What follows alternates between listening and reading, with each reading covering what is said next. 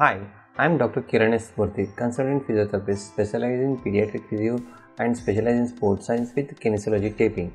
I have been situated in my Rayarakina Physiotherapy and Rehab Clinic in Bunching, the second stage, where it is located near the Devada petrol bunk.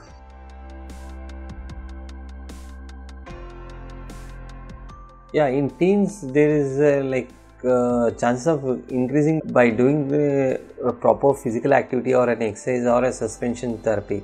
So still there are no results has been proven that by taking a hormonal supplements or any hormonal thing will increase a thing. And there are a chances of the gene. So if the sibling or a parent are short, there is a chance of the child will also be a small.